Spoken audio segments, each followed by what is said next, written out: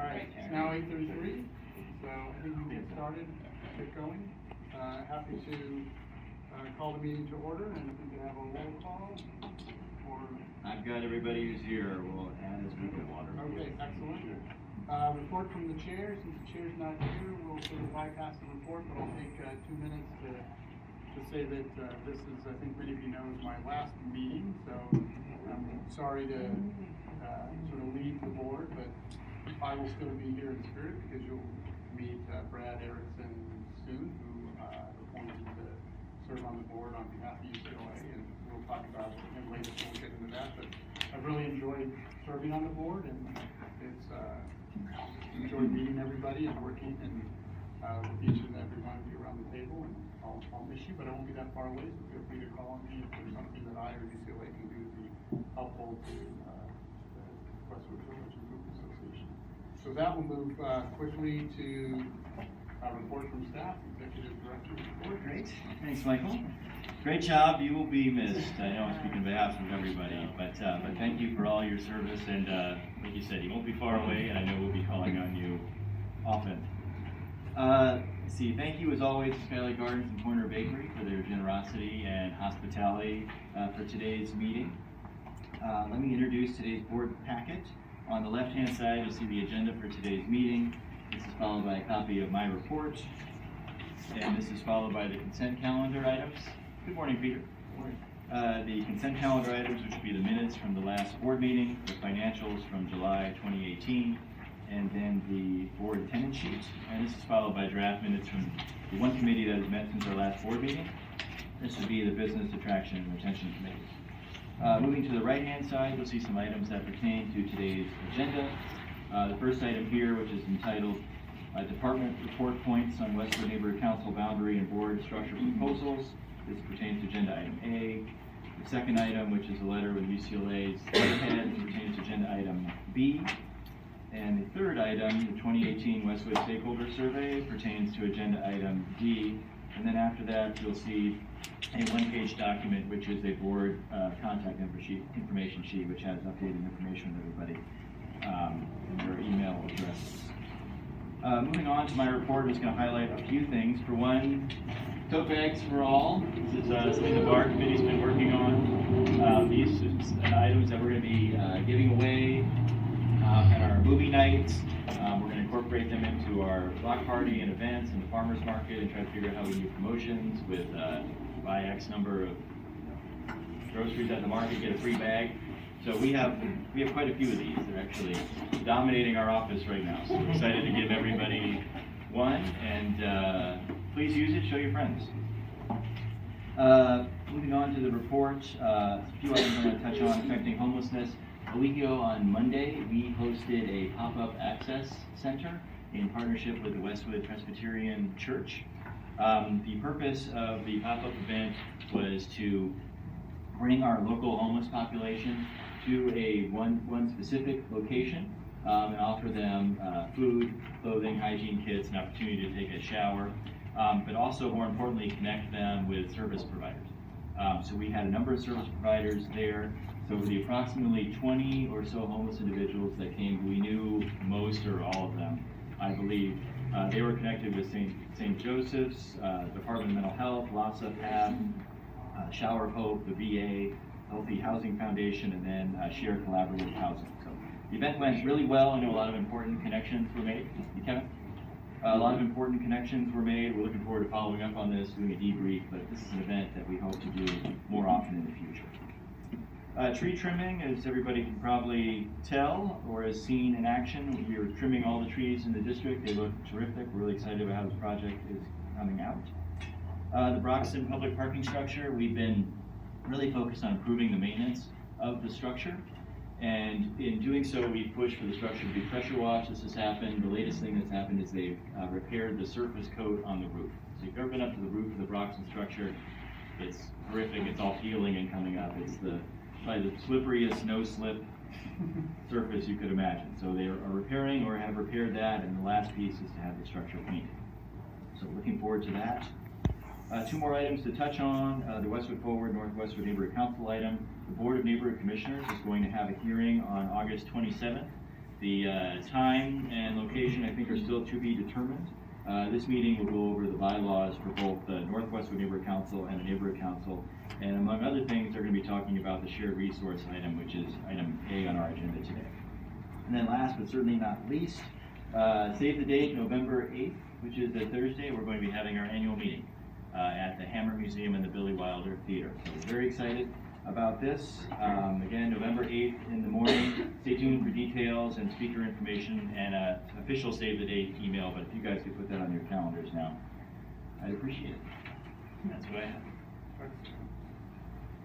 We have some public input. Public comment. Dean Sand? Sure. You.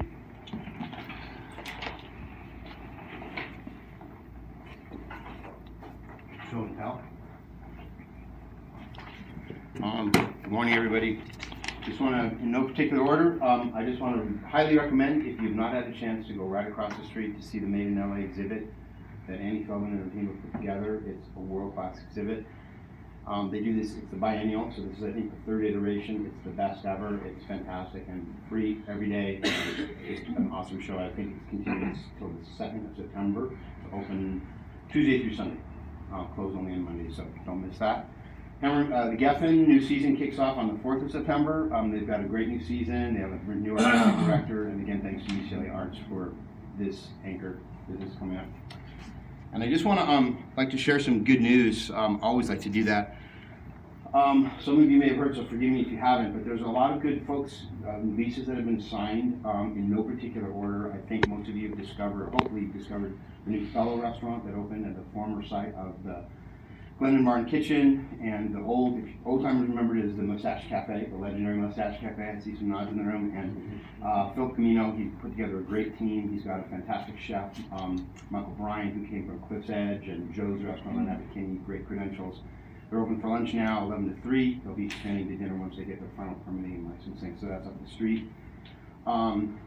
Sweet Greens, you may have not heard this, but they have signed a lease coming into Westwood. We're going to say sadly goodbye to an anchor business, Headlines Diner, which has been in the village for 30 plus years. We all remember it as Bruins, of course. And it's going to be leaving at the end of their lease, I think April or May. And Sweet Greens, which is a fantastic operator. They have a number of locations here in the Southern California market, nationally as well. They're going to be taking that space and a little bit more on the Kinross side, so that whole corner is going to change. And then ROC, which is part of ROC, which is on Sawtelle, very successful dumpling and noodle location, is going to be opening at the old Noodle Planet, Noodle World, or if you're really an old timer, the McDonald's. If you remember McDonald's, I would just quickly finish up. And they're going to be opening up, it's going to be called Dan's Dumpling and Noodle, it will not be branded as ROC. And then finally, I just want to share with you, this is just so exciting, and really props to, Josh is not here, but Josh and Jim Rosenfeld, who have landed a fantastic new tenant. A world-class operator, her name is Dana Slatkin. She was the founder of the Beverly Hills Farmers Market, which is incredible. Culinary trained chef from Hyde Park, New York, from the Culinary Institute. She's going to be opening up in a tiny little space that we remember as Saks Teriyaki. You won't believe what it's going to be transformed into. It's going to look like this when it's done. These plans, by the way, just got filed yesterday with the planning department, so they're getting their entitlements. But it's going to be this building right here next to Muriel Chastany Jewelers is here, and Tender Greens is here, and Kristen Sen's Reading Room is here. Kind of a gorgeous courtyard, and they're going to historically restore the building, and the interior patio, which is nothing to look at now, is going to end up looking something like this with a beautiful tree in the middle. It's going to be world class, and that's going to be called Violet. It's going to be called Violet, and it's going to be not just a restaurant, but also a cooking school. She has a 12-year-old established clientele with many major celebrities that we all know the names of, who have been taking cooking classes from Dana for 12 years, and she's going to be bringing that to the village. So, just want to share that. Thank you. Thanks, Steve. Phil? A very wise baseball coach once told me, the day I stop yelling at you, the day I stop telling you to do it again, is the day you need to start worrying. And this, he was saying that if I don't have anything to say to you, I'm not yelling at you, means I don't even care about you anymore. So, I'm not there with the bid yet. I've been close a few times, but there's a few nagging things. I don't understand why I don't have lights on Weyburn yet. 7 years. Keep hearing infrastructure, infrastructure, infrastructure. There's money out there. I know you have the money to put lights up. If it's a hissy fit, the bid wants to play with me, fine. Keep playing it. It's just, it makes you guys look bad. makes the bid look bad, it makes the Westwood look bad. It's time to put aside your anger with me or whatever it is, and put the lights up. We spend thousands of dollars, manpower hours on farmers market fiasco, this Westwood Village community council, thousands, probably over $100,000 in staff time between the two. And you tell me we don't have money to put the infrastructure for lights on Wayburn? The money's there. It's just a matter of what you want to spend your money on. It looks bad for my customers. They ask why. I tell them the truth. Now the other thing is the parking lot on Broxton. Now I'm charging $5 after 5 o'clock when it used to be 6. That's just hurting business. It's hurting business. It's hurting the merchants. Fortunately, I have a couple spaces behind my store, so I tell my customers to park there. But if you really want to hurt businesses, just keep doing stuff like that. I keep saying, well, we didn't have a choice. Of course you have a choice. DOT would listen to the bid. They'll listen to the council office. This was done in cooperation with the bid and the council office. This is a bad move. It doesn't affect me as much as some of the other people on my block who don't have any parking behind their building. So anyhow, I'm here to stay until the bitter end, I suppose. So that's it. Thank you. So we'll move to committee reports. Dean, are you giving the part? I suppose I am.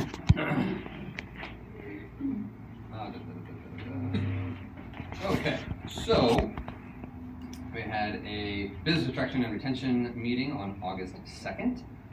Covered a few important issues. We had a presentation and discussion about the UCLA Block Party. They have expanded their footprint this year, changed some of the entertainment features that are coming in. There's going to be an inflatable slide, human foosball, an oversized twister game, all that kind of stuff. A few different stages for live music and DJ.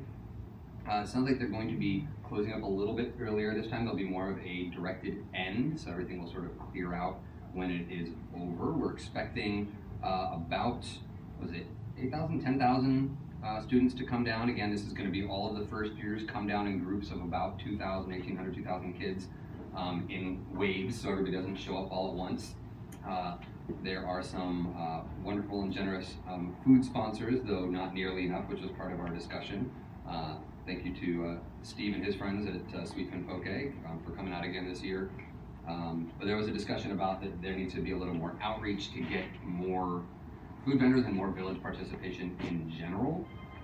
So hopefully the people who were putting this on at UCLA took that to heart and are making another round through the village. One thing that was noted was that there's a really good chance that a lot of the businesses don't know that they are privy to a free booth. So if they wanted to be at the event, it is free for Westwood businesses if they wanted to be there offering something, whether it's paperwork or a sample or something like that. So please spread the word on that. And then there was a discussion about whether or not students should be given wristbands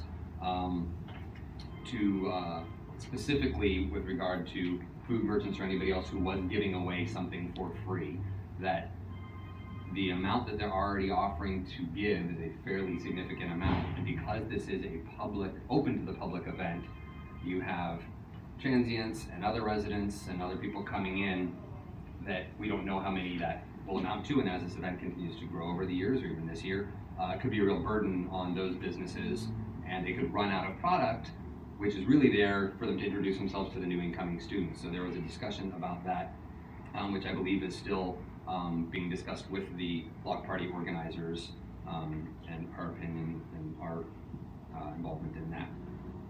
Then we had a presentation from a couple of young gentlemen, Mateo and Jeffrey, from The Future is Art. Again, as you can see here, it's they're using concept art to increase social awareness and raise money for social campaigns. They are about to have their first ever event, or maybe it's past now, I don't remember the date, in Santa Monica, September 21st, right? In Santa Monica, but we were in discussion about that it sounded very exciting and something that would be good for Westwood, both because we like the idea of arts and incorporating the community, but also giving back to the community and affecting homelessness specifically. So we're going to see how that first event goes with them and continue some discussion about possibly finding a location for them to do an auction and raise some money and do some good work. Then we proceeded to discuss the potential for holiday events. We have decided to discontinue the window decorating contest. Obviously, we will still encourage businesses to decorate for the holidays, but we thought that our time and money would be better spent elsewhere. We're trying to discussing ideas about doing some kind of a local scavenger hunt that would send families to the different businesses, and as they get things, they could win prizes, maybe a pet dress-up contest, try to bring back sort of the farmers market concert series, but make it a holiday-themed concert series during that time of year to just really give the village an overall holiday and festive feel. Lastly, we discussed, or continued the discussion about different options for how to promote Westwood's historical heritage to the public. There was discussion about the fact that Angels Walk, which we've discussed previously, is hopefully coming to Westwood. We're at the top of a very short list. Thank you again, Steve, for all of your efforts and all the information you shared with us. That will hopefully be happening, but not for a few years. So in the meantime, with Westwood's 90th anniversary and UCLA's 100th anniversary coming up next year, there was discussion about tying in with that, talking to Councilmember Koretz, help with that, maybe talk with creating a self-guided tour that people could use, maybe with printed materials, maybe just with an app, something digital that would be on the BID website that people could use, so that we can really, when people do come into the neighborhood, they can really learn about all the amazing things that have happened here over the last 100 years and enjoy Westwood for what it is. Finally, quick update on the monument signage. We're still working on an MOU to put a large, spectacular spire on top of the Dome building. That has to be organized through ARBA and the current tenant, the Broxton. I think we're very close to getting that MOU so we can continue moving forward with that project. And I think we're there. Any questions or? Thank you. All right, move to the consent calendar. There are 3 items on the consent calendar: the minutes from the July board meeting, financial statements through end of July, and additional information items from the board attendance sheet. So, Make a motion to approve. Do we have a second? Yeah. Any questions, comments, corrections? Seeing that, none, all in favor of approving the consent calendar? Any, everybody put their hand up, Yep. so we don't need to go down the line for the rest of the items. So next would be the discussion items. And the first one is the Westwood Business Improvement District as a shared resource. So I'll turn to our staff to give us a quick update on what that issue is. Sure. Thanks, Michael. So this is an issue of a request of the Westwood Neighborhood Council in the form of a bylaw change to include the Westwood Business Improvement District and then also Westwood Boulevard from Wilshire Boulevard to Ohio as what would be called a shared resource. So it would fall under the jurisdiction of both the Westwood Neighborhood Council and the new North Westwood Neighborhood Council. The request is made based on, I believe, a couple of issues. One is that there are historic places within Westwood Village, and then also what could be considered major thoroughfares, which might mean that the village and the area to the south could qualify as a shared resource.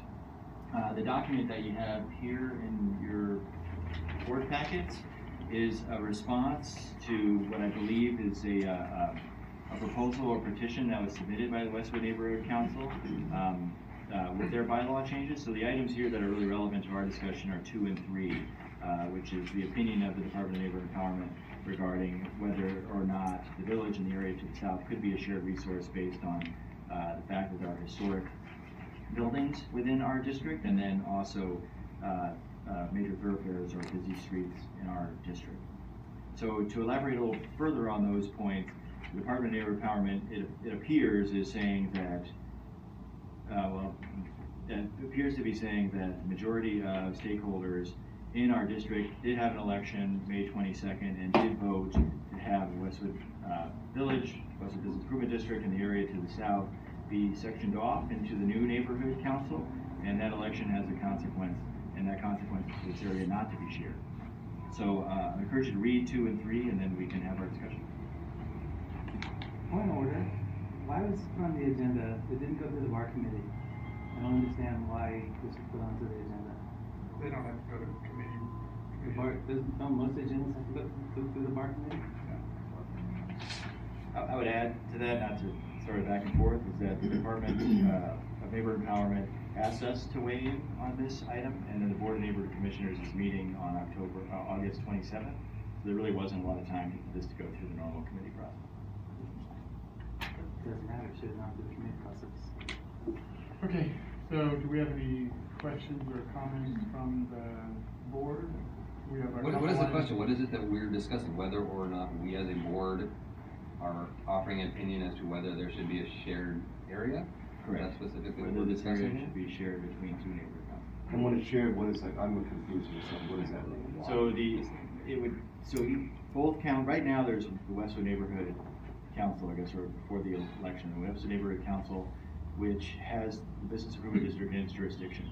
So, for example, our businesses are going to the Westwood Neighborhood Council now and are going through their land use committee and then also through the normal council and talking about CUPs and their businesses. If it's a shared resource, it would have to go, businesses would have to go to 2 different councils, which is the issue that concerns me the most, is that it's hard enough to go through 1. Right. But to go through 2 is another matter entirely. Well, that was an issue that I think we all agreed that we weren't looking forward to the last time we talked about this, was an outcome that resulted in 2 people who've got to report to would not be good. And, you know, a shared resource is typically like a park, fire station. Yeah. This is a fairly liberal interpretation to take a business district and say that it's a shared resource. And, you know, so I guess we've all just got to look at it and say, do we want 2 parents to report to or 1? And if we have 1, do we get to choose which one? No. No, the North Westwood Council, for sure, as per the recent vote, will have jurisdiction. Okay. The question is does the former existing Westwood Neighborhood Council also have jurisdiction as well? And before we actually start debating the issue, we have 2 public comments. I think that questions about getting clarity on what it is we're discussing is helpful, but maybe before we go into the sort of discussion about where the board sits, we go to public comments. So are there any more sort of clarifying questions about what the issue is? You had a question, Jessica, or was it post-comment? I'm happy to wait till after the comment, maybe somebody will answer it during comments. Did you have a question? I have no comment. Okay, great. So, Steve, I think you've got a... Thank you very much, board members. I want to say, Michael, I don't like to disagree with you, and I have immense respect for you, but I have to really disagree with something that you said earlier. I think the process here is horrendous. I think issues do generally go through committee for the very reason that people just said we're confused, it's not clear. Of course it's confusing because there's been no background and there's no context. I have to really take issue with the very incomplete summary given by staff. This is a very complicated issue. It can't be talked about in 2 minutes with any clarity. What I want to say is this could have and should have gone through the bar committee, because if you recall, when your board took your position, that was on the recommendation of the bar committee. It was discussed, there was a forum, public comment, and then a vote was taken, and that's the fair process. But to have this just landed and sprung on the board with no review, there was a bar meeting 2 weeks ago, and this is not an issue that just cropped up, and this could have easily been agendized, and it could have easily, should have been discussed. So procedurally, I think it's horrendous. This is, again, it's been very mischaracterized.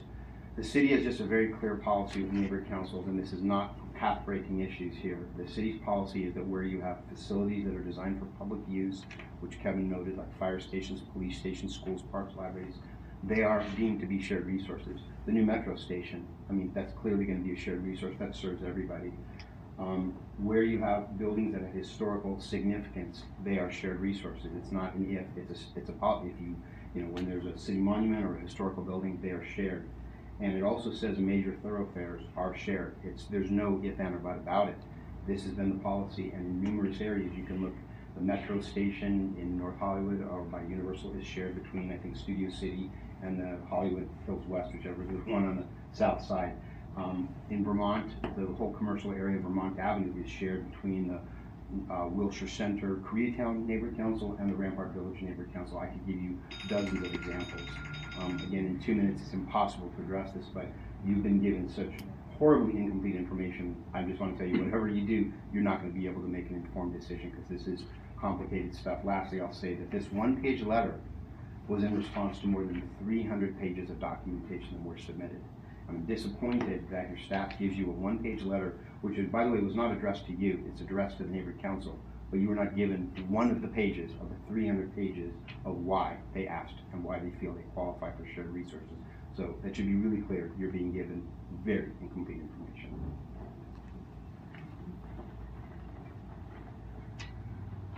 Michael Skiles. Thank you, Mr. Chair, and also thank you for your service thus far, and look forward to new UCLA representation. Not to say that the old one wasn't absolutely spectacular. For those of you who don't remember, in 2003, we had a governor recall election and replaced Governor Gray Davis with Arnold Schwarzenegger. Imagine for a second that as soon as that happened, Davis misconstrued a bunch of laws and said, okay, congratulations, Arnold. This means we have to share the governor's mansion, and we have to share the governor's office, and I'm going to look at bills and decide whether I want to sign and veto them, and after I'm done, you can decide if you want to concur, and if we don't concur, then the California Supreme Court can figure out how to interpret the bicameral will of the governor in those circumstances. I'm sure there'll be few and far between. Thankfully, that didn't happen, because that would have been absurd. Instead, Davis conceded, facilitated a peaceful transition of power. That's what we do in a democracy. We respect the will of the voters. So I'm asking you today to acknowledge what the will of the voters was here. It wasn't to create some weird bicameral system. It wasn't to split the baby in half.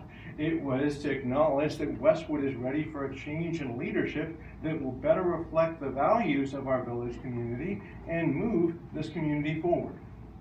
Secondly, as has been mentioned many a time, I think we should all acknowledge that the status quo is unacceptable and businesses already have far too much of a burden going to this one neighborhood council.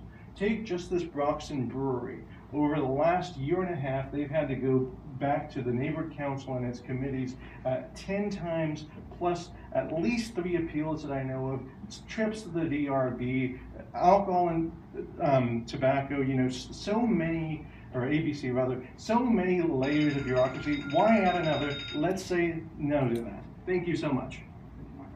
I have one comment on Yeah, this. go ahead, Phil.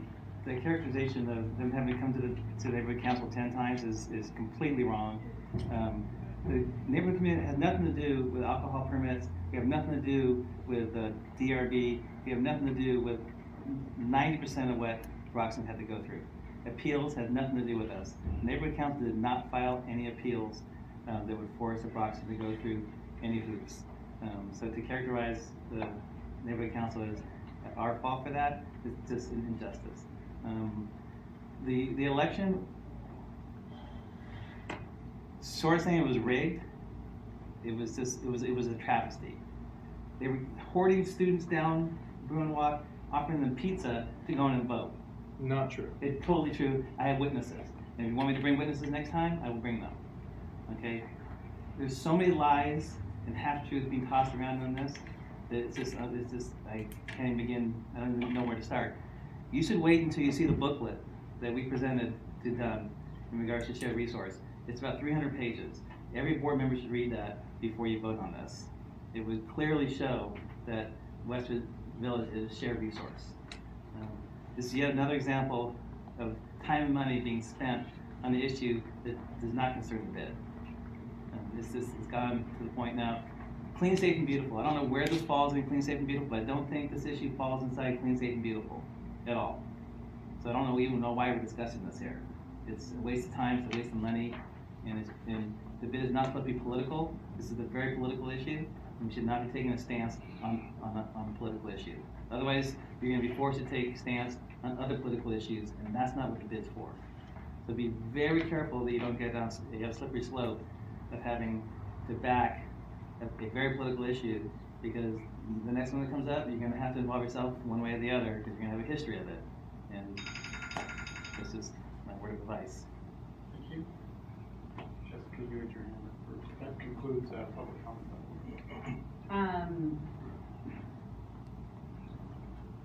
Well, I have a question and a comment.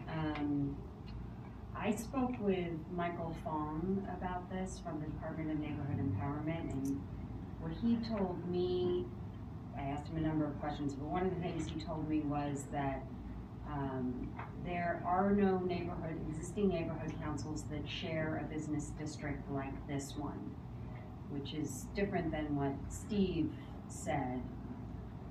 So I was curious if anybody had any more information about that particular piece. But the comment I would make is that as a commercial landlord, when I'm trying to lease space, when I talk to brokers and encourage them to bring tenants to Westwood Village, the comment that I get most often is that the process in Westwood Village is so cumbersome, and that the brokers have heard so many things and have had clients who've experienced such a difficult time between the neighborhood council and the DRB, and it just takes too long and it's too expensive to get a business opened up. And the idea of having two neighborhood councils, it doesn't matter whether they're pro-business or anti-business, just having to go to two different neighborhood councils, two different land use committees, I think that is against what we are trying to do. We're trying to attract business here and retain businesses to stay here. I think that in addition to keeping the place clean, safe, and beautiful, that is our main focus, to attract and retain. And I think having two of anything would be bad. This isn't about a neighborhood council, this is about having two parents, as you said. And I don't think that would be moving us forward in any way. We also reached out to the city attorney and Dunn to figure out how they were looking at this. And Mike Fong said the same thing to me. You know, we talked about it would be like Koretz and Bonin sharing a district, and you know what pandemonium that would be. And you know, I guess, well, we're not going to weigh in on what they submitted and whether or not what they submitted was right. I think looking at the preliminary ruling coming out of Dunn, they're making a recommendation that it not be a shared resource. And I think our focus should be on, do we agree with this preliminary recommendation or not? And you know, we were very concerned because we own a lot of property here. Most of ours is developed, so it's not really going to change. But for people that are south of Westwood, it might change over time, especially with the incoming of the subway. And it's just not how it's supposed to work, where you're supposed to go to two different groups that are advisory in nature only, and then have to deal with the city. That's not very pro-business, and I think we're here to promote businesses. No, it's been bandied about as where elections have consequences.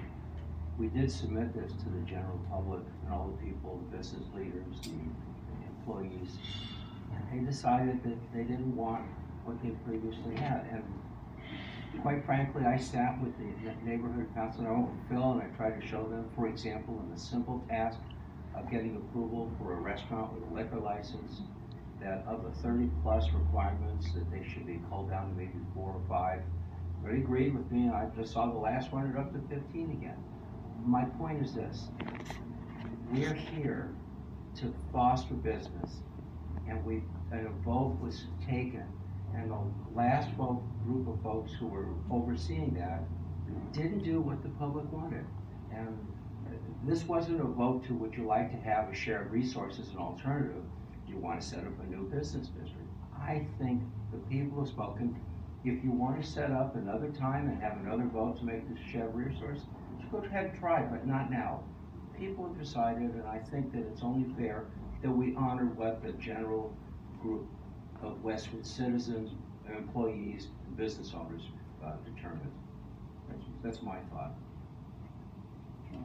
So my thought is that if, let's assume for a second it is a shared resource, and what's the practicality of that? Well, the practicality of that would be the land use committee for the Westwood Neighborhood Council and the land use committee for the new neighborhood council would set a date.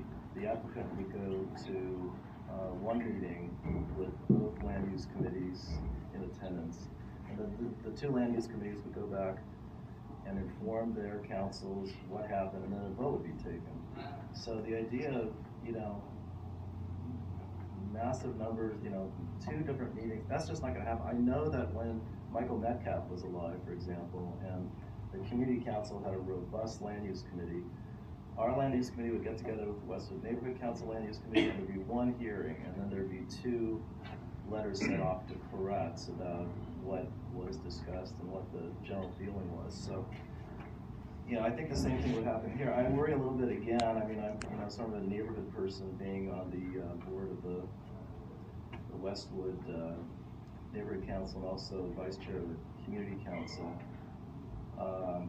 It's hard to imagine Westwood not being a shared resource between all these different groups, including Westwood Boulevard. I mean, we all use these streets and all use these stores, and the historic nature of the village and the history in general.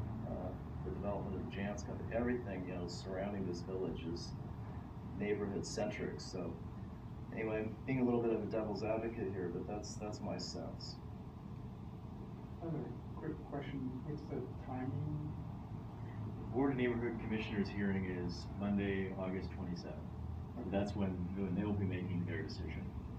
So we either weigh in by then, or we Accept the outcome. accept the outcome that way. Thank you. Other comments, questions from the board? Can I clarify some of the comments that some board members made? Sorry, there's already public comment. That there's some board members making false. Sorry, the process doesn't account for that. It doesn't account for lies? So are there comments, other questions from the board? Is there a motion from the board? Before that, I would, Go ahead, Reed. I'm still not entirely sure how I feel about this, but I do want to reiterate to the public comment that while it is not provable necessarily, I would argue very strongly that the election was not actually a fair election. Having an election center on campus where you could go up to any student and say, do you want the students to have more power in Westwood? And they don't necessarily even know prior to that moment that a neighborhood council even existed. And well, yeah, that sounds good. And they go in and vote, whereas all the business owners and the business community and the property owners had to actively go get people and spread the word and get them somewhere to go vote. They weren't just walking on their way to class. It's, while it was democratic, I don't actually think that it was a fair election. So I think to put too much stake in that result is a little iffy. That being said, I agree that the idea of having, going through another set of hoops when it's already, we've heard the complaints for years, does not sound appealing to me. Obviously, we want to fill all these vacancies, and keeping things simple might be the best way to do that. Well, I think, Dean, from the digging that I did on the election, trying to sort out who voted for what, there were, and I might get these numbers wrong by a little bit, but in orders of magnitude, they're generally correct.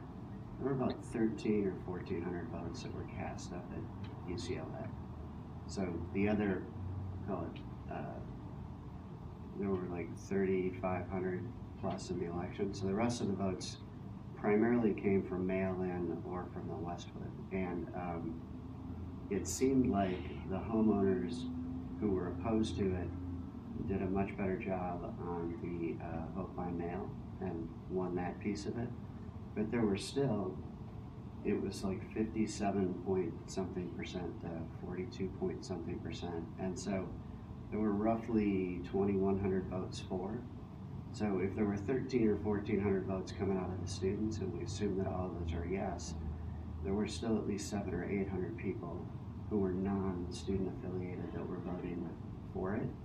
So, I don't think it's fair to cast it as this was just a bunch of students that were staging a coup in the neighborhood, because there were a lot of people that were in the neighborhood that were actually voting in favor of it. And many of those folks were actually voting against their interests from the perspective of they were letting it go.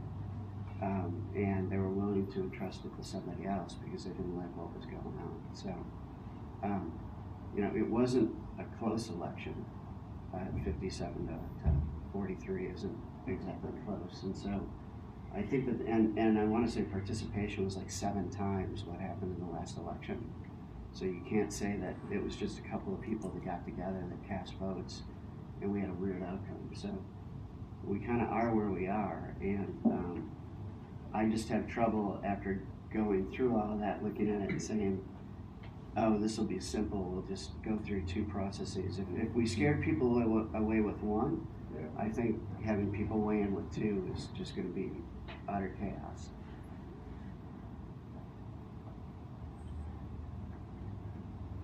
At this point, though, there's no decision that they would combine their findings, right? It would, right now, would it be both council? If it was to say, you know, if we have them both stay here, it would be 2 separate? Correct. So, And this vote matters because while Dunn makes a recommendation, ultimately the board needs to make a decision. And so, you know, if we say nothing, we lose the opportunity to weigh in with the board as to what we think is the right thing for the village.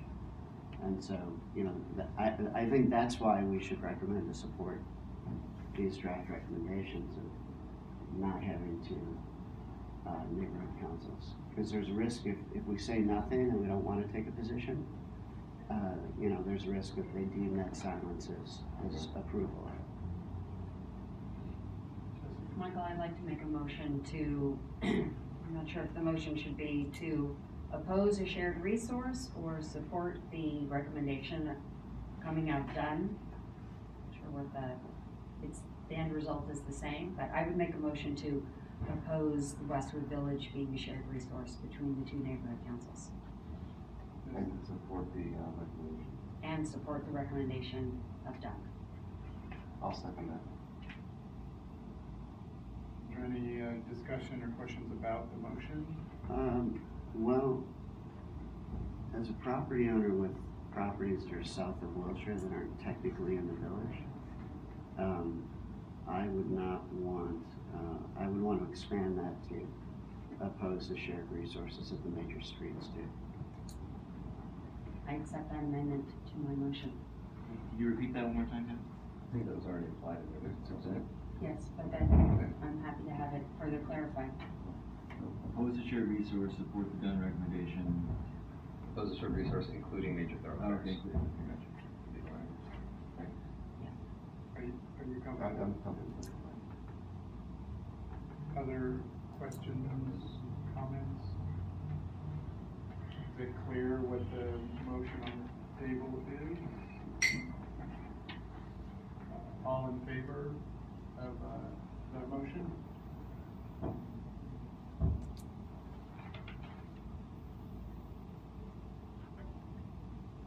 Opposed? Abstentions? 1? Okay, my math's correct, the motion passes.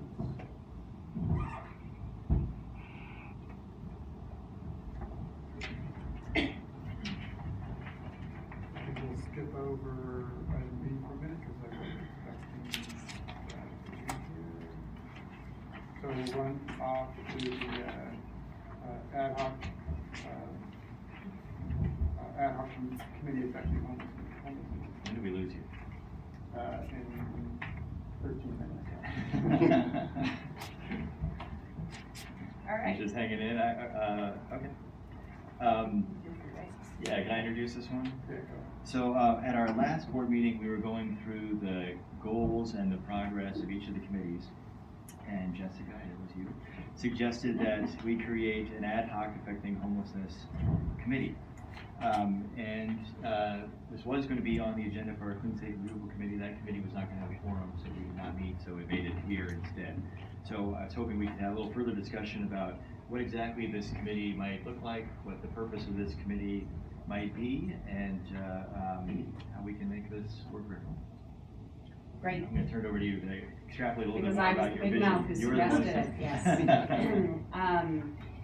The genesis of my suggestion really came from our discussions last month about what was happening around some of our major retailers here who, what I was hearing was that they were not operating in the best interest of our affected in the homelessness program. Those being CVS, Target, and maybe a few others. And so my thought was, when I made the suggestion, that we needed to sit down with those people and talk about strategies they could implement that could move our affecting homelessness program forward. So in the months since we last met, Andrew and I have spoken about this a few times, and I know staff, mostly Donovan, have been really thinking about what would move the needle.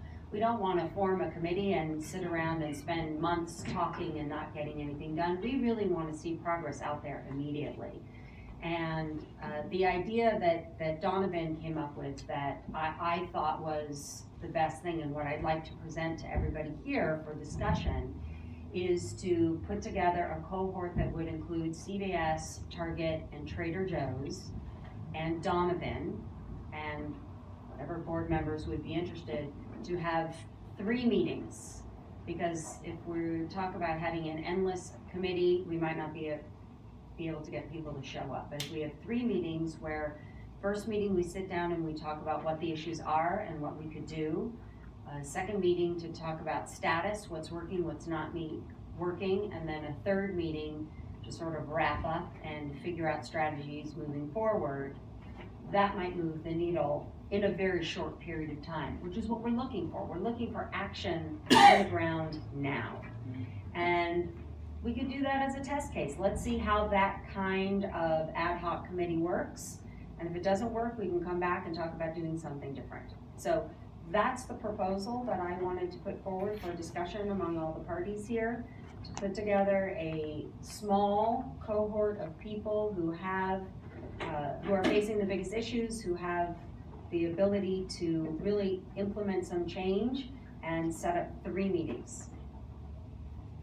I can add to that. I would say that CVS, Target, and Trader Joe's are areas of high impact. They're impacted, and often their actions will impact the rest of our district. Nikki and Ron and Donovan can probably go into a little more detail on those issues, but if we're able to bring them to the table and talk about how they might be able to change some of their policies and how they might be able to impact some of our policies, I think it really can help. Maybe Donovan would like to speak about this, or maybe not. No, I'll speak about it. I do think that some policies are being had inside the village are often reversed when it comes down to some of the businesses that aren't on board of what the rest of our policies are being enforced.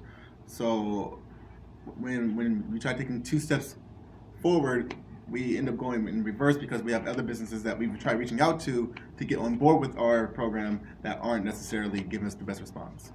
So I think sitting down and being able to discuss in a more private setting would definitely help things go forward for us. The question is you didn't use the word committee, you used another word. What do you call it? Cohort? Well, it's something my 16-year-old says a lot, cohort. I mean, I didn't say that word officially in any way. I meant just a group of people getting together to try to move the needle.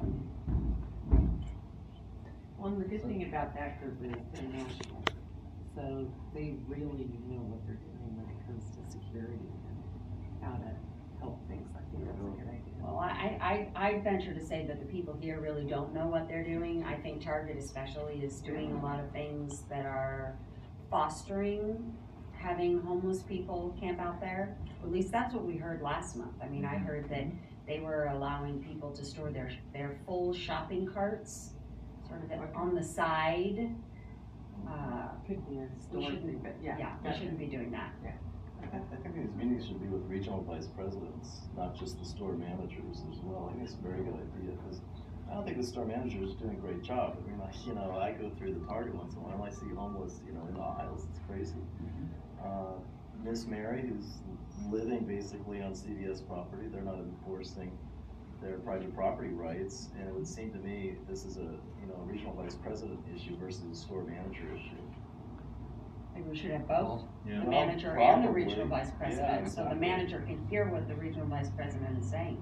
Right. Right. I think this also brings the question, so if we do this, I think the idea of limited meetings, at least to get the ball rolling, is probably smart. We don't want people scared off. So one would be, does that mean that there is no public input, and do we want public input? So that's a question.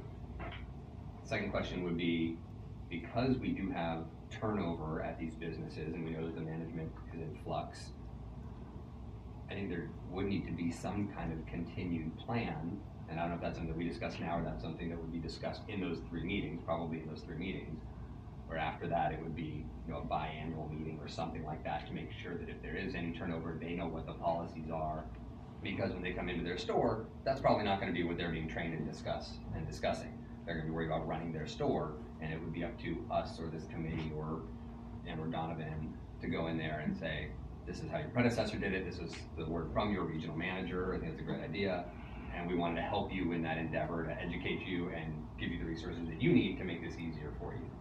So, but I do have a question about, again, like I said, whether if this is an official ad hoc committee, then it's definitely closed door, and is that something that we want or don't want? We're not going to call it a committee yet, but the group could report to the Clean, Safe, and Beautiful committee. So it could provide updates, between the first and second meeting, between the second and third, maybe after the third, with how it's going, and then I think that committee can implement whatever Feedback. or changes. And we could, also invite those stores to come to the Clean, Safe, Beautiful committee too, and talk about how it's all rolling.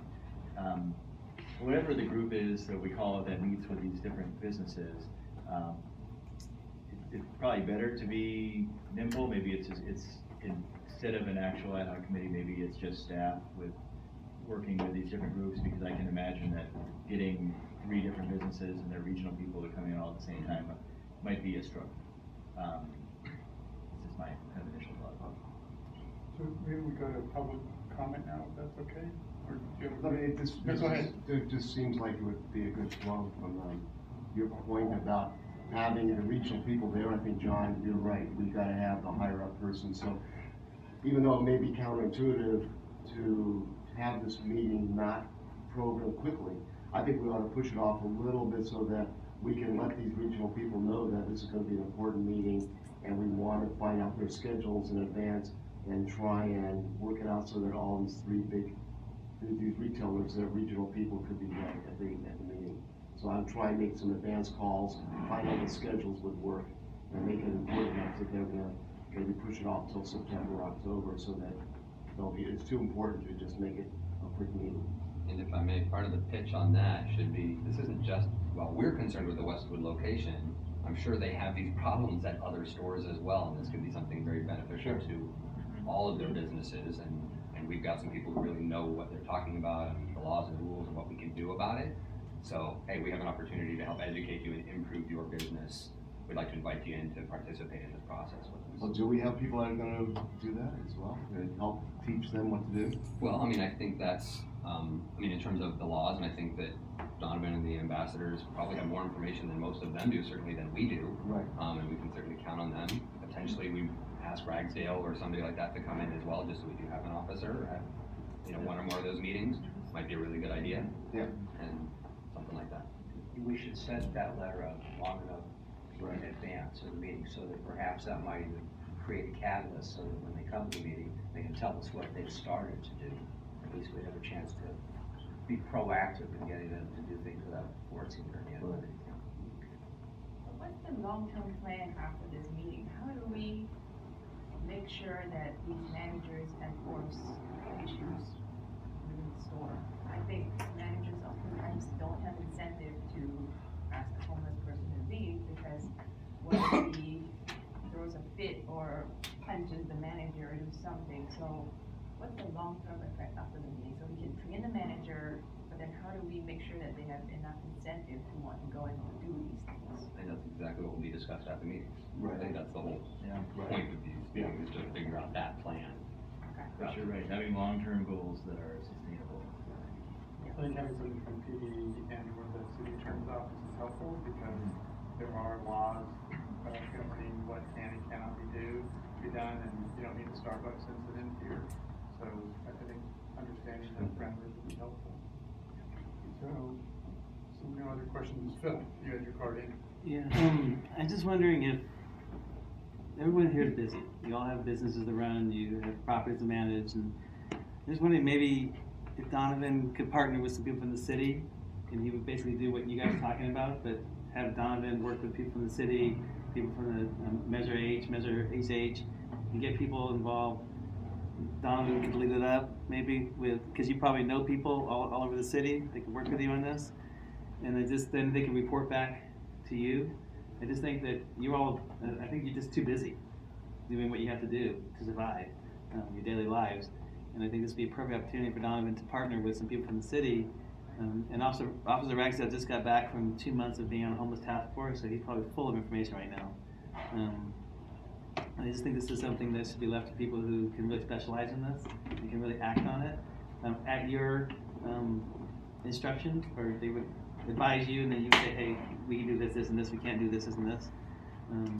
So I really think that, it's a great idea, that maybe they really kind of involve at least one or two people from the city, Officer Ragsdale, Donovan and his crew, because they really have the most experience. Donovan's on the street. Donovan's been amazing in the village. I mean, I just can't even begin to tell you how effective he's been out there on the streets with very little support from the city. It's just night and day in the past 3 or 4 months, so thank you for that. It's been phenomenal. But he has the resources. He knows the people who do this for a living, who do this all the time. And I just think that the right way to go would be then to report to you, and you can discuss it, but let them do the legwork. That's it. Steve, you have another? Yeah, thank you. Few comments. You left off a critical player that probably has the #1 problem, and that is Ralph's. If you think Target has a problem, just go up to Ralph's. It's 4 to 5 times the problem. It's maybe the other 3 combined, so you must engage Ralph's. I also want to suggest that you may want to engage the security for that building, which or the property manager, which is CBRE. There's this very weird line of demarcation. Target literally will not do anything that's 1 inch outside their store. They say, oh, that's the property manager. So if there's something going on just outside their door, they will not engage. Ralph's, similarly. In fact, if shopping carts are on the sidewalk, they say, oh no, we can't have our employees. If they're in the parking garage, they can retrieve them. If they're just outside their door, they will not touch them. So you have to engage the property manager. I believe it's CBRE. It's crazy. Is that owned by teachers? It's owned by TI Craft, correct. And I was going to say you may want to even engage with the property owner. And similarly, Denise, I would say, I don't know who handles the security for London Apartments. I don't know if it's, I'm not even sure who's the property owner, Greystar or whoever it is, but they may need, whoever that security force is, I think they need to be part of the conversation. I'll also tell you, I've spoken with the Target manager. They have a new manager by the name of Sean, and the gentleman who's sleeping outside their store daily is a very lovely gentleman who is very service resistant, as you know, and he goes in and actually spends about $20 to $30 a day from all the money that he panhandles, and he's a gentleman where they park his whole shopping cart and luggage by the linen department. They say, well, he's one of our customers, we can't really do anything about it. He lives inside the Starbucks 7 to 8 hours a day. I've talked to the manager of that little Starbucks. I mean, it's a crazy situation. But what I also want to say is this is a bigger issue, and even if this is a start, great. But I just want to say to you guys that this is just one problem. The homeless situation, it's a multifaceted issue, and I really want to say that if this works, I do think you might want to give some thought to having a bigger coalition involving neighborhood council, community council, UCLA, the VA, PD, and others, because homelessness is not going to be solved in 3 days, 3 months, 3 years, maybe ever. So, thank you. That concludes the public comments. Let's get ready for- I took a breath. I think everything that everybody's saying is correct. We're not gonna solve the homelessness problem in 3 meetings. We probably wouldn't solve it in 500 meetings. There are whole bodies looking over this. So my thought in my proposal of just having 3 meetings is try to do something targeted. And yes, if it works, then we can continue it or copy it or make it larger, but I think we need to do something. And I think we should do something soon, although not so soon that we can't get the regional vice presidents there. So maybe the thing to do is to ask staff and Donovan to work with the 3, now 4, including Ralph's main offenders, seeing when those people can be brought together. And maybe it should be at a Clean, Safe, and Beautiful meeting, if that's possible, or if not, I mean, I'm perfectly happy to not have another committee formed and to not have any more meetings and have staff handle it if everybody feels that that's appropriate. I'm open. I think it sends a message to these businesses that the bid is interested enough to actually form an ad hoc committee. And when I think of ad hoc, I think of a temporary committee. Right. So Yes. I like this idea of 3 meetings. Right. And certainly some of us, including myself, were sort of uniquely positioned to talk on this issue. You know, I've been with the OPC Permanent Housing Committee for a decade, I think now. It's called the People Concerns. So we have, you know, monthly meetings, and I'm almost an ambassador to understanding homelessness in our community because I know so much about it. So I'd be happy to attend these meetings with you, Jessica, for sure. And I think you know, Phil, you're right in terms of the idea that the broader picture is pretty much the Clean, Safe, and Beautiful committee. You're the one that's, you know, going to need to follow up on this. I mean, this ad hoc committee is great. Could get the ball rolling. Certainly, give the regional vice presidents the idea that, wow, somebody really cares about this, or the business improvement district to form this committee, and we've got to, you know, keep our house in order, and then Clean, Safe, and Beautiful can continue to keep the house in order, hopefully. And yeah, we may need to have another ad hoc committee at some point, but just to get the ball rolling, I think it's a really good idea. Jessica makes a great point. You know, we might make it more effective. Ask them all to be at the same place at the same time so that you could all voice your concerns. Mm-hmm. Let everybody know how concerned the bid is, and let the other folks know how concerned the other folks are about what they're going to do to resolve this issue collectively. It's a good first step and focused. Yeah, yeah. And we can follow up individually after that, but just getting everybody in the same room together to voice the collective concern about these large organizations in the village would go a long way towards making sure they understand the severity of the issue.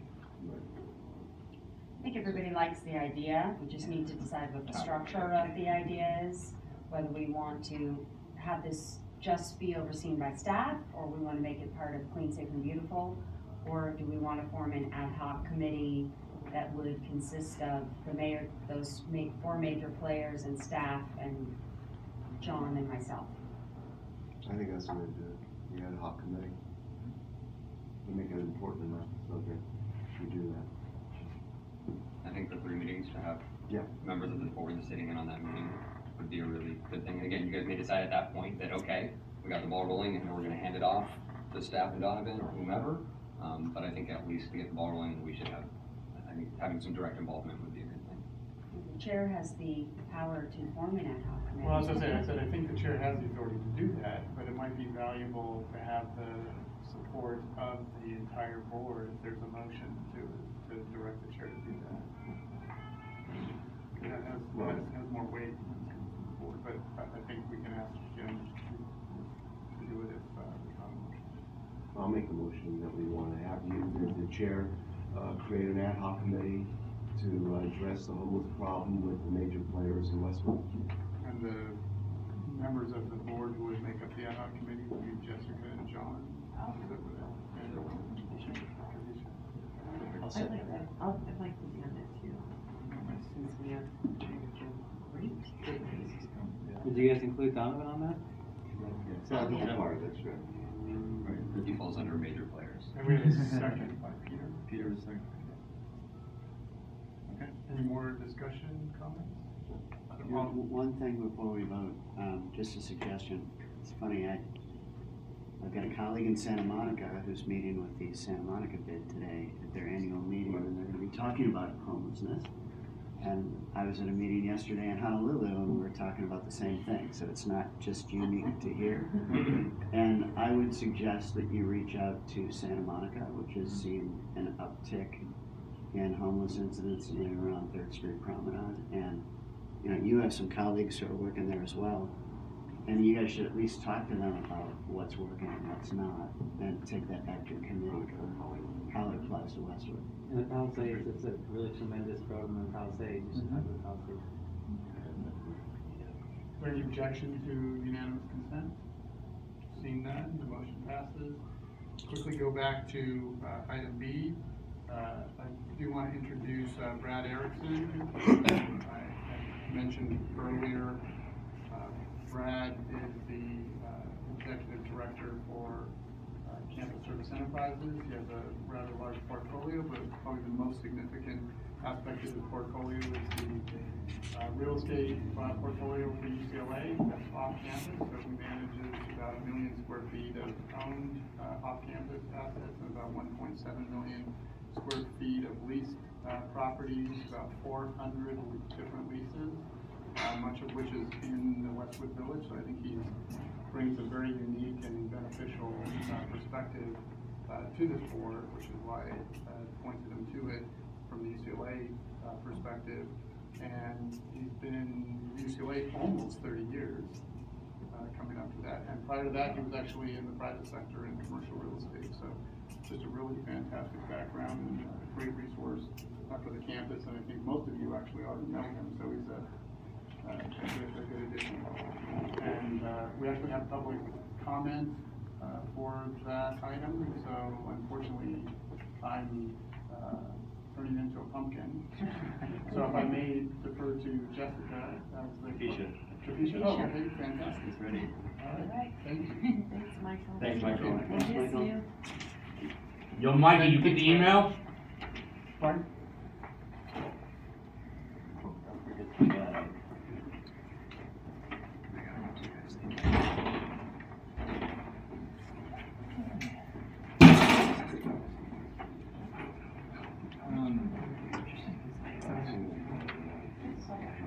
Oh, so it's just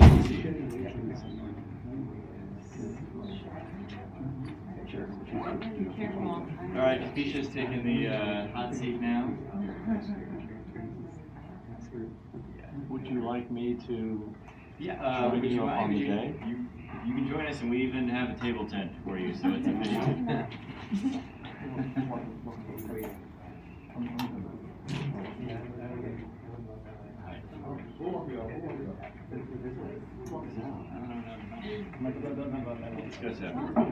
Welcome. Thank you. Dramatic note. Sweaty, disheveled, and unconscionably late is always a way of I try to make a good person. Yeah, maybe you could introduce yourself and say a few words. Sure. Apologies for the tardiness.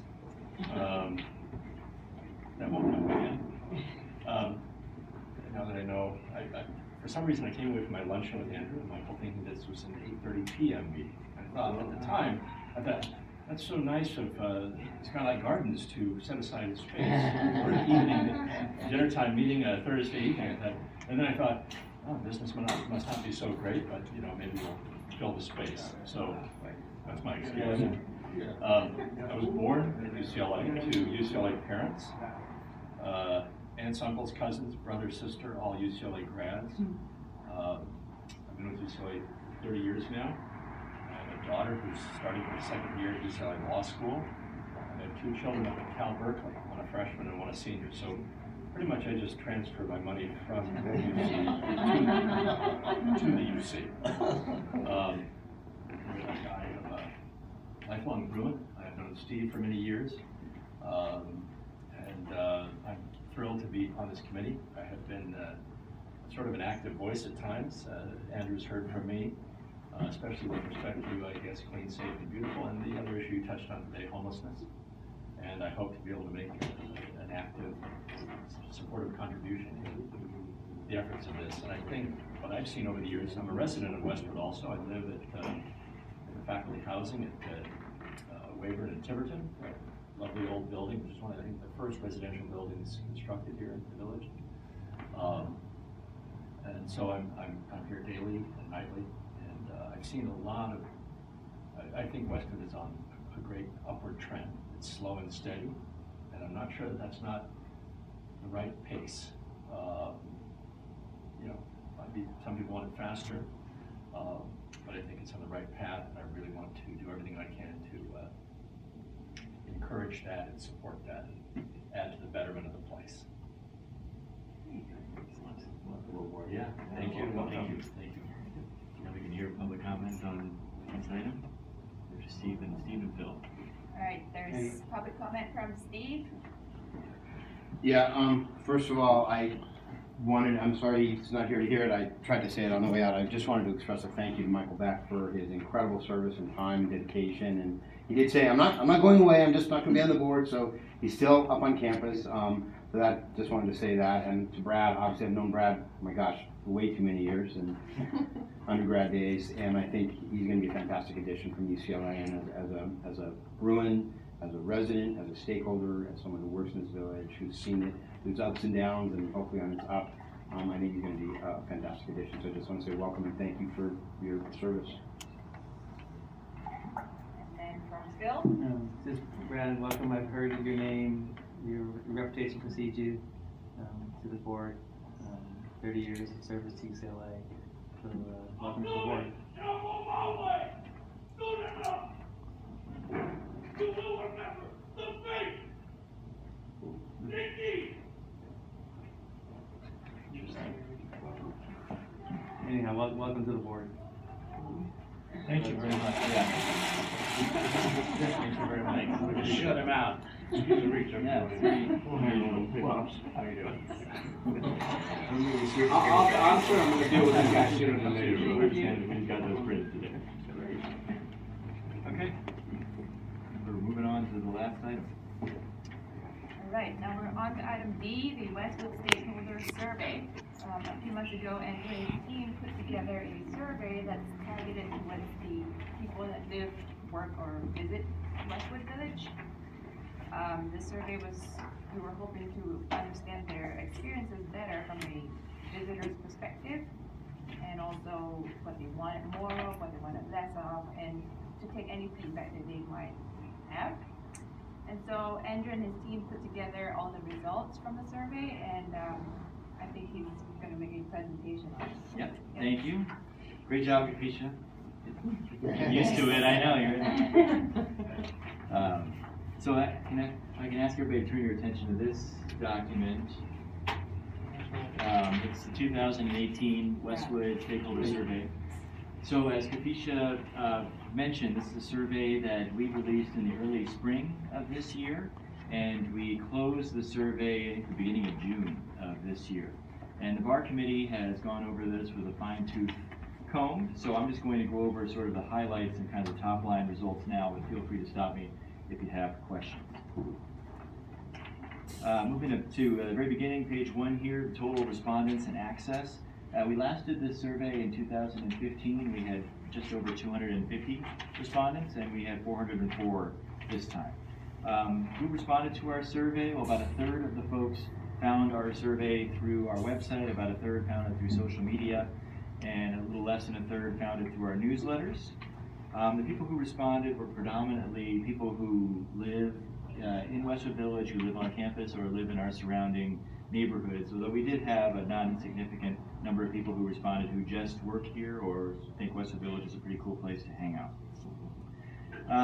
The gender of the folks who responded, about 2/3 were female, and 45% of respondents were 50 years old or older, which was raised a bit of a flag for me because I know our demographics skew younger, so just FYI there. Moving to number 4, we asked folks their first question, which was to name their top 2 shopping destinations. and we gave them a series of options, but also listed other as an opportunity for people to respond. Westwood Village was the top 2 destination. We were behind Century City and in front of Third Street Promenade, Beverly Hills, The Grove, Brentwood. When people selected other, they wrote in their choices. We had a lot of online as a choice, and then Culver City were common. Question 5, we asked people when the last time they visited Westwood Village, and the majority of people had been here either in the past couple days or in the past week. So that was huge, and that question actually pairs well with question 6, which is how often do you visit Westwood Village? And the vast majority of people are visiting us several times a week or daily.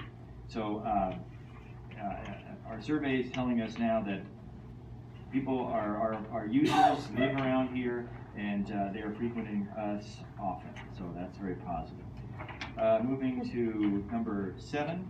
We asked people what they enjoyed most about the village, and the number 1 response was that it was close to where I live or work. So the proximity was very important to our responders, and that was the main reason why they're choosing Westwood Village.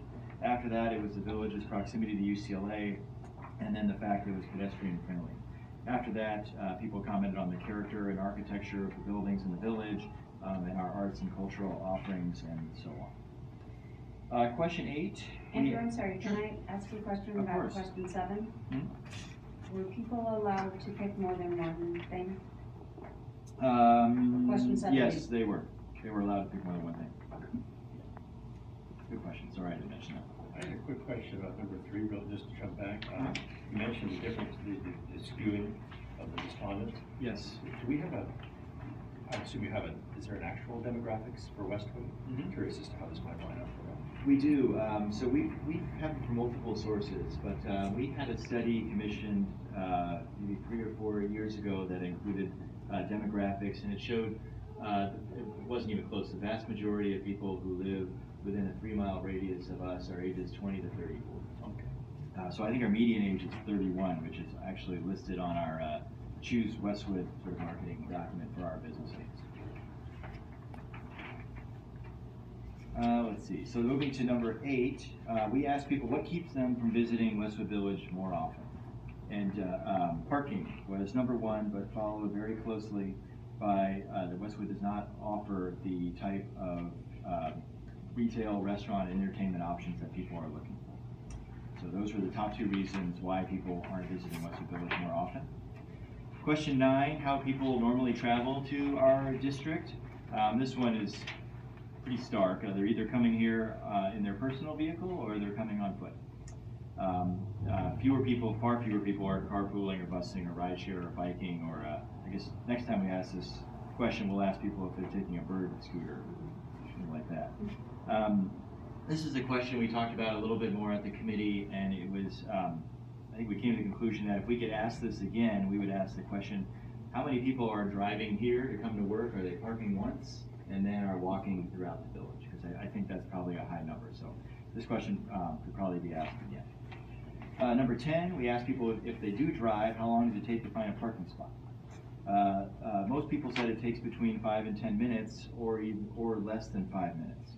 Which, if you pair with question 11, which is asking people where they usually park, and they say a meter on the street, a lot of people have very good parking karma if they're finding their meter spaces with less than 10 minutes. So, but it was also telling, I think, that the Broxton structure was rated so high as a response, because we've heard, I think, just some anecdotal evidence or comments that the Broxton structure, people don't know about it, they're not aware, they don't know about the 2 hours free, things like that. I think people probably are aware of it, but it still is confusing because of its location in our district. So I think probably a little more awareness than we may think.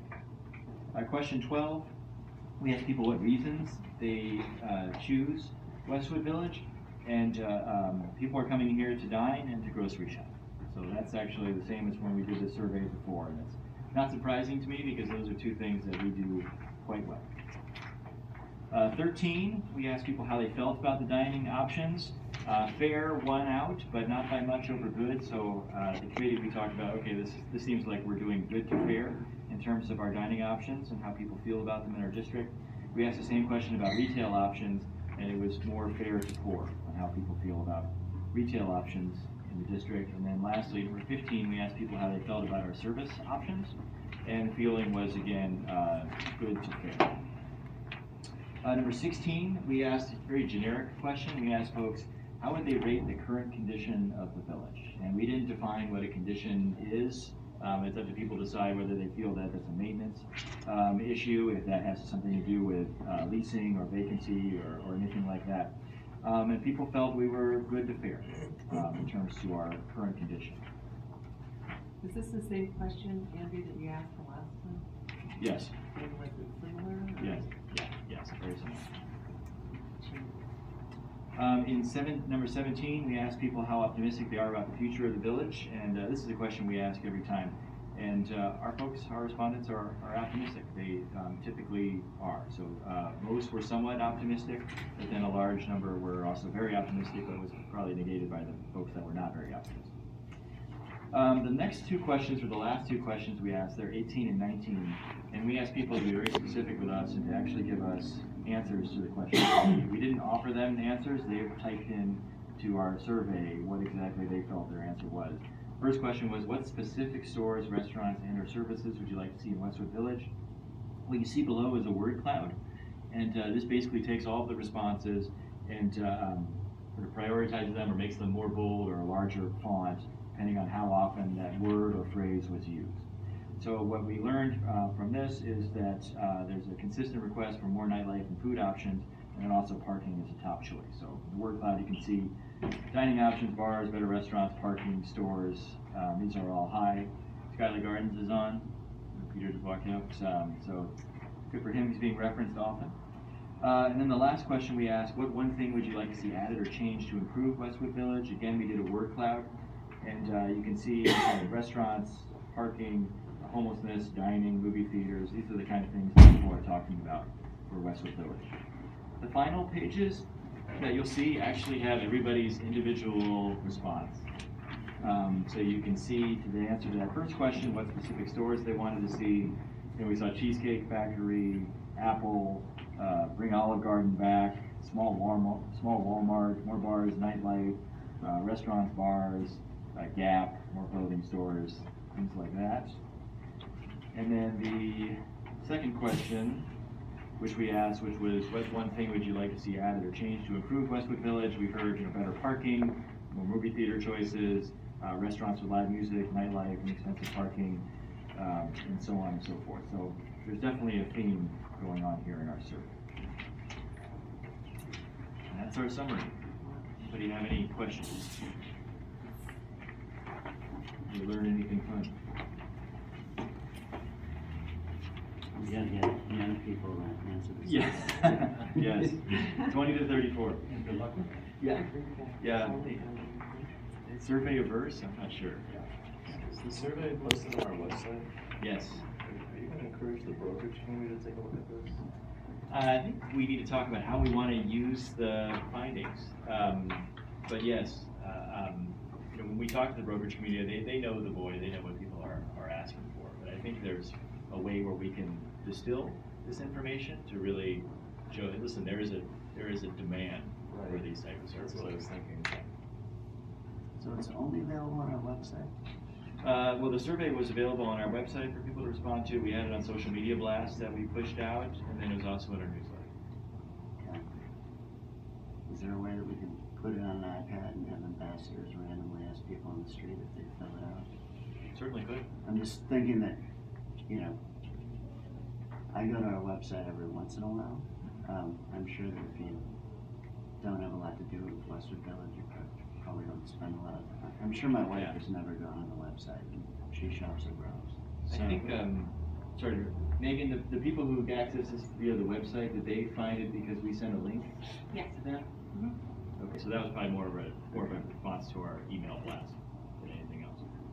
But that's, we can reopen the survey to try to get more data. Well, I mean, or we can do it next year when we do the survey, but when we collect it, like stopping people on the street and asking them if they take 2 minutes to pop through a monkey survey on an iPad should be fairly easy. Mm-hmm. And it'll cause the ambassadors to engage with people, so that's not such a bad thing either. Yeah, that's good. Andrew? I like the idea about maybe putting it on iPads and having people be able to to answer survey that way, but I'm concerned about sending out the results to the brokerage community, because there's a lot of negative things in here as well.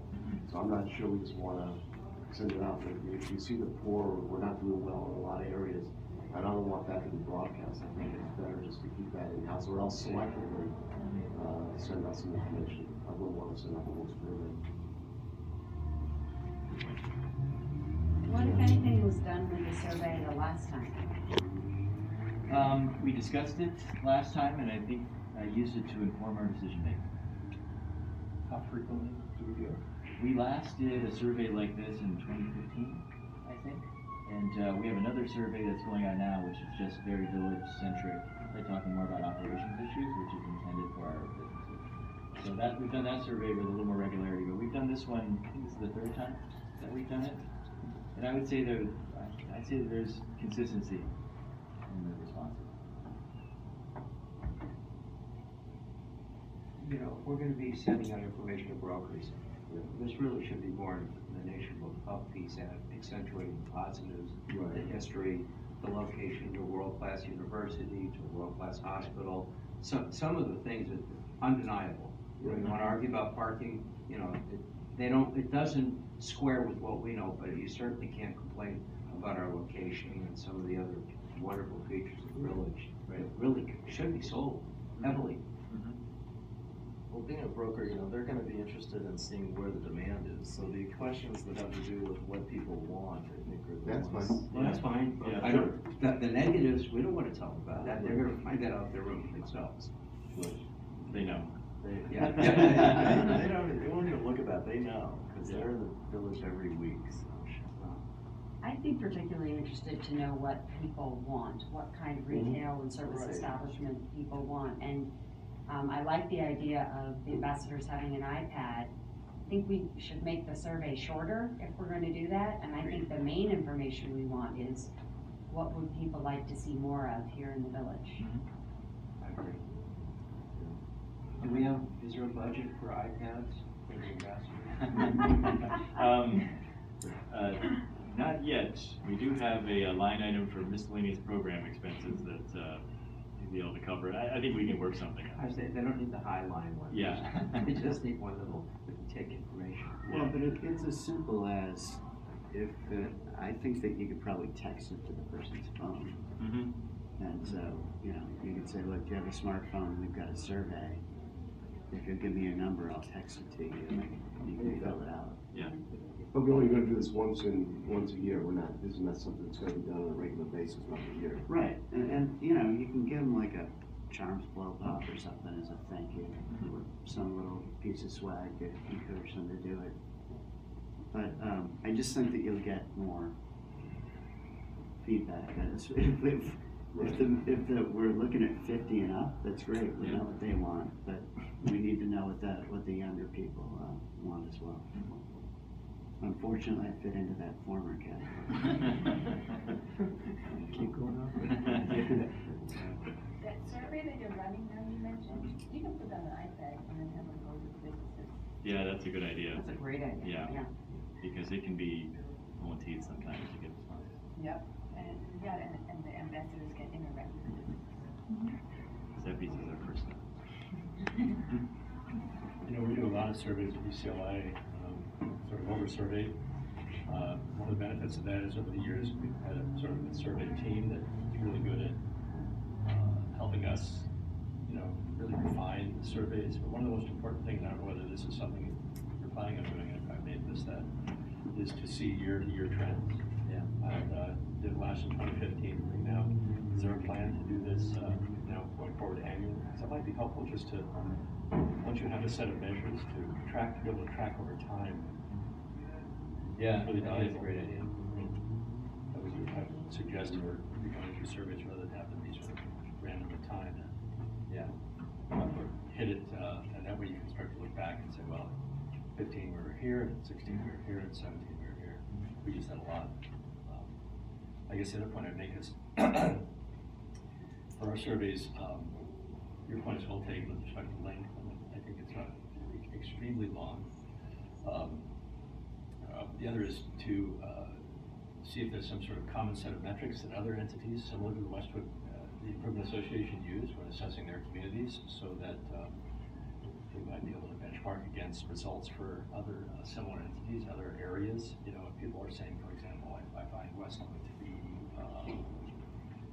rated on a 5-point scale and on certain attributes generally, I'd be curious, does Culver City do something, and what does their response look like?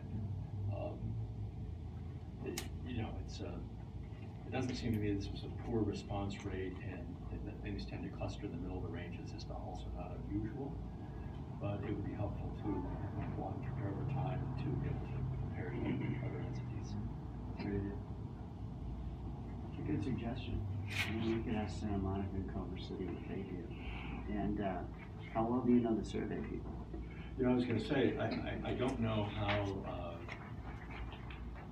I don't know to what extent. I'll have to talk to Michael and others who preceded me, but I don't know whether we've had, whether UCLA is even able to offer up staff to come in and present. But I think as village people that are here, I think our survey group would be happy to come and maybe make a small presentation or to review this. It's a public document. It'd be great if they give us some. If they could review and let us know what we're doing right, because I mean surveys can get so squirrely on how you ask the question, and so having somebody who does it for a living review it and make sure that we're asking the right questions and we're asking it in the right way. So we're getting. I'm glad you asked that. I didn't want to offer that up, but I will now that you asked. I was, I don't want to go too far, but I will ask. This is no disrespect to the way the current survey is done, but I mean, let's face it, all of us and everything that we do could use a little unvarnished feedback, and if we're not doing something right, we should fix it. And I don't know whether this survey is accomplishing exactly what we want. And if there's a professional out there that can look at us. And I think her name is Julie Bollinger, and she runs the whole assessment group in UCLA, and she came from AT&T or something.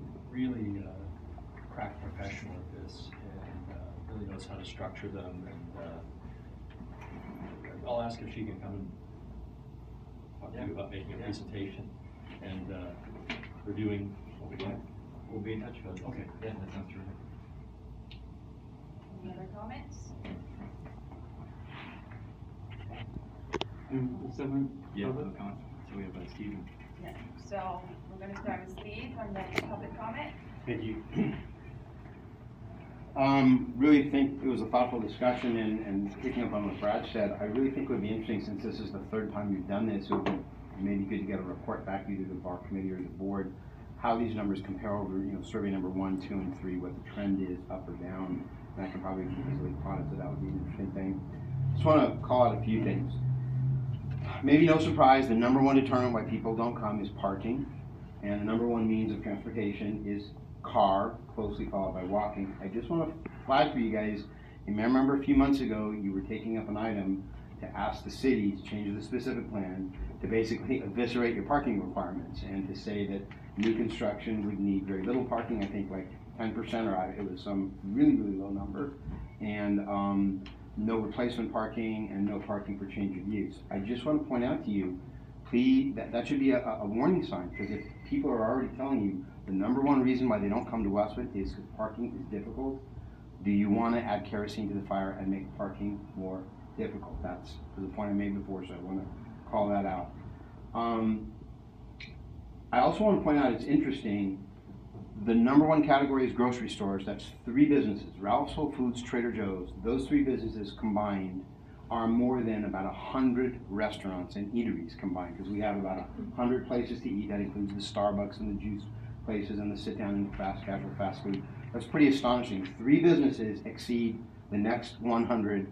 That's a very telling number. So we're great on groceries. We have great grocery options. I think it's also interesting that 2 of those are among our offenders on the homeless issue, Ralph's and Trader Joe's, which means a lot of our people that are coming to the village are really being exposed to the homeless problem right in their face, because it's right there where they're shopping. So that's maybe a compelling reason to get these grocery stores to say, hey, we need to do a better job. Interesting, the number one, just to wrap up really quickly, number one competition is Century City by 66%, and we know that Westfield, $1 billion plus investment, and then behind that is 3rd Street at what, about, 3rd Street was let's see what percent, 27%. But our competition is stiff. If that's the number one reason, or 66% of our customers are going to this brand new shiny toy, that's something to take note of. And then finally, the last point I wanted to make is arts and culture and the character of the village and architecture rated number 4 and 5 of things they like or reasons why they come here, next to proximity to the village, proximity to where, proximity to UCLA, proximity to where I work or live. So I think those are things to build on, and those are strengths that we should be playing up because they are already strong draws and could be something that we could build on. Thank you. Thank you. I'm gonna do really quick. I think the idea of getting ambassadors on iPads is great. You could put them over here in front of Broxton for a day, then maybe up on LeConte and Westwood for a day, down here in Wilshire for a day, so get different points, and give them a free bag or give them a gift card for coffee when they fill it out. It might be a really good way to get a lot more people on the street, and the actual demographics that maybe are more reflective of what the village is. A lot of these young people probably are not going online to take these surveys. The other thing I'd like to see is why don't we survey people, Santa Monica, Culver City, Beverly Hills, send out surveys to them, pick 10,000 addresses in each area, and see if they'll respond. Find out why they're not coming to the village. Because if you survey people here in the village, they're already here. Most of them are stuck here. They can't go anywhere. They have 1 hour lunch. They can't go anywhere.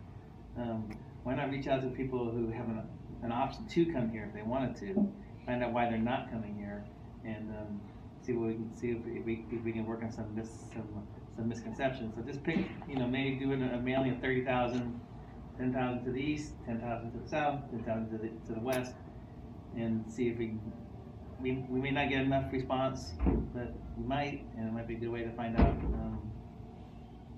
what the perception outside the village is. That's it. Okay, thank you.